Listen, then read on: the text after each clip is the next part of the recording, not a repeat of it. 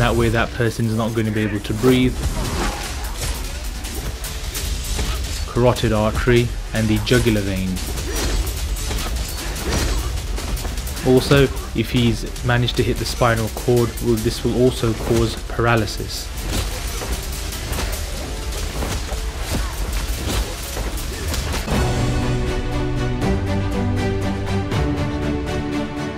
Hi and welcome back to my channel. I'm Dr. Singh, an emergency medicine specialist here in the UK, and today we're going to be breaking down Mortal Kombat, the 2021 film, the first scene, the opening scene, which is to do with Scorpion fighting Subzero. There are some amazing fight scenes that we're going to be going through. The acting here is actually done by Hiroyuki, an excellent actor, fantastic martial artist in real life as well. So I've broken it down bit by bit, so let's get into it. So here we have Hanzo. Hanzo later on becomes Scorpion, and in this early scene, unfortunately, Hanzo has lost his wife and his son to the hands of Subzero. We're going to be seeing Hanzo use what seems like is a samurai sword. Traditionally in Mortal Kombat he uses a long sword, but also he uses his favorite weapon, which is a kunai, and you'll see that later on, which is essentially a dagger attached onto a rope. Now some of these moves are absolutely amazing, and I just can't wait to get into it. That look that Hanzo gives, he knows that their enemy is coming, and he is aware. He's a fully trained martial artist, and he's ready to kick some ass.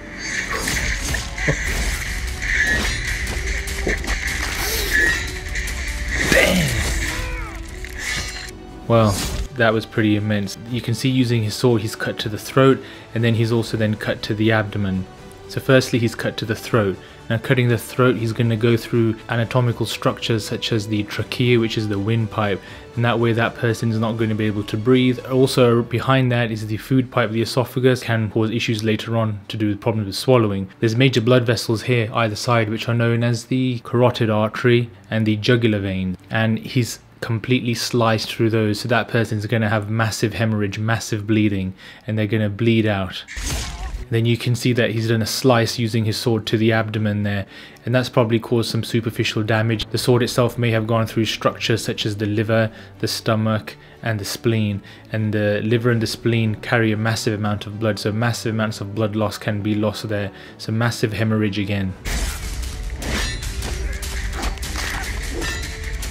And this bit is just absolutely ridiculous, how he just chops off the arm. Not much to say here about when you lose an arm, you've lost an arm. Yeah, you've literally gone through all the muscles, the vessels, the nerves and the bone, and that arm is going to be useless. And then you've got a stab through the left side of the chest here, so the heart is situated here, so not only is he going to pierce through the chest wall and cause a pneumothorax, which is air trapped between the lung and the chest wall, but also a hemothorax, so blood will start collecting inside that lung. But that pneumothorax is most likely to become a tension, which means it's going to start exerting pressure, and therefore it will squeeze on the heart. But his sword has gone through the chest, therefore he would have also pierced the heart. And as you can see, he pulls his sword out, therefore there's not going to be a tamponade effect. The bleeding is not going to be contained. This person will just bleed out from their heart. There is no chance of survival from this.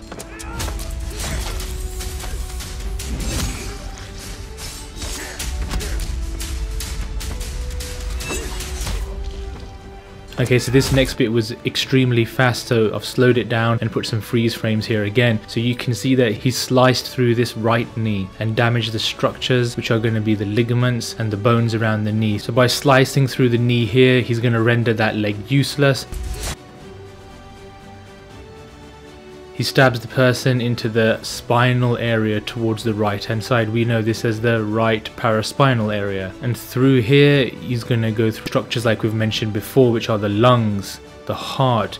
You've got the aorta, the inferior vena cava, so blood vessels which carry a huge amount of blood to different parts of the body. Slicing through those will cause rupture, and that rupture will cause massive hemorrhage, meaning massive internal bleeding leading to death. Also, if he's managed to hit the spinal cord, this will also cause paralysis. But paralysis means nothing if you're already dead. And then he uses his sword to stab straight through the head, going through the body. So much damage can be done through that. So firstly, through the head, he would have completely disrupted all the neuron connections, the nerve connections in the brain, causing immediate death. And then the sword would have gone down through the neck as well as into the chest, and would have caused massive amounts of damage to the other internal organs, such as the airway, the major blood vessels within the neck, and then the major blood vessels within the chest, known as the arch of the aorta. So we've discussed the aorta earlier on. When it comes off from the heart, it's known as the arch. So the sword having gone through there would have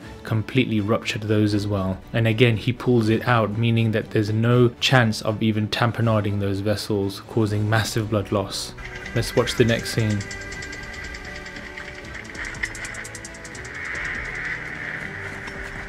Okay, so he's getting his kunai ready. You can see that he's attached it onto the rope.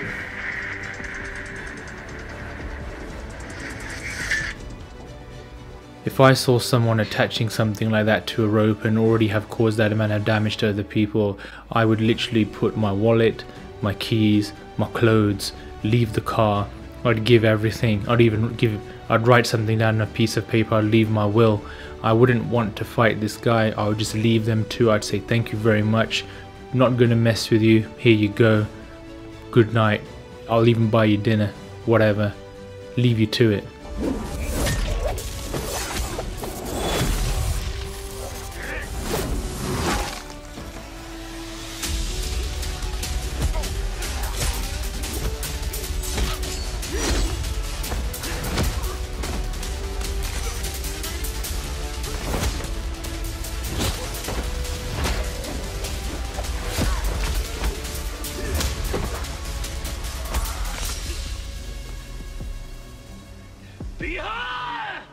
Okay, wow. The speed and the pace of movement, fantastic choreography. He's used his kunai to slice through two of the heads at the same time. Obviously, it's a sharp instrument, so it would have lacerated through different parts of the face or the neck, depending on what it's hit, causing massive bleeding or disfigurement and significant amount of pain. With the force that it looks like, it would have probably ripped through here, the soft tissues. If it was powerful enough to go through the bone, then it would cause a equivalent of like a Lefort 2 or Lefort 3 type of fracture, which is the equivalent of a hanging face. You don't want that because it can cause airway compromise, which it leads to death. And then he pierces the kunai through two heads. So again, we've covered this before. So this causes an intracranial injury, leading to neuron disruption, which damages the connections between the nerves in the brain, which can lead to immediate death, and also intracranial bleeding, so hemorrhage. He's used his body to create a massive amount of torque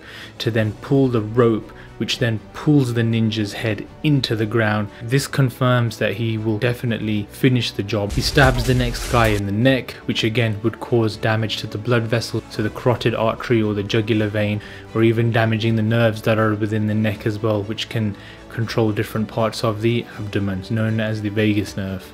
There's another nerve there in the neck, which is known as the recurrent laryngeal nerve, which controls the voice box. If that is damaged, it can lead to airway obstruction, as the vocal cords will no longer be able to oppose, which means that they can't keep themselves open, and the vocal cords therefore then remain shut.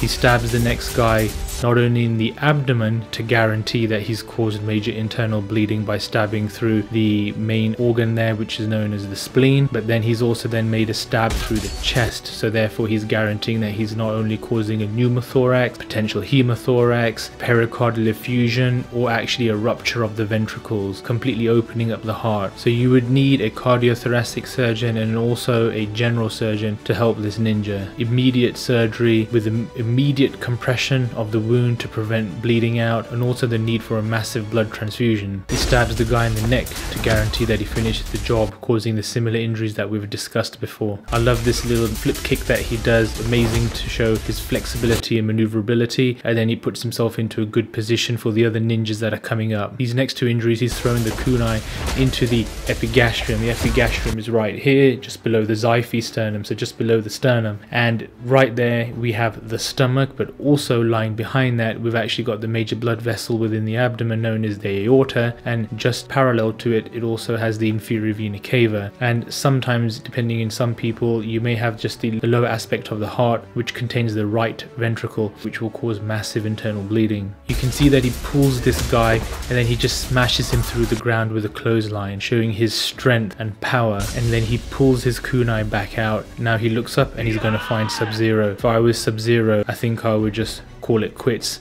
and move on. Basically, I would go to NASA and ask them for a ticket to another planet, because this guy is going to come and get you, and he means business, and he knows exactly what he's doing. He's learned his anatomy, he knows where the vital organs are, he knows where the vital structures are, and he knows exactly where to place his kunai. Well, I hope that was informative. I hope it was useful. I hope you enjoyed yourselves. Watch out for part 2, where I show the future Scorpion versus Subzero in the final battle. And if you want to watch other fight scenes broken down by myself, then please go and have a look at my playlist, and you'll be able to find clips from Marvel's The Punisher, Batman vs Superman, and many others that will be coming up. Remember to like, share and subscribe. It's useful to keep growing this channel. It lets me know that people are interested in these types of topics, and therefore I can keep creating more content. If you want to watch other things such as the day in the life of a doctor, then also check out that playlist. And if you want to look at other medical things, then check out that playlist that I have as well. Remember, learning is good and learning can be fun. Look after yourselves, and I'll see you all in the next video. Thanks for watching. Bye for now.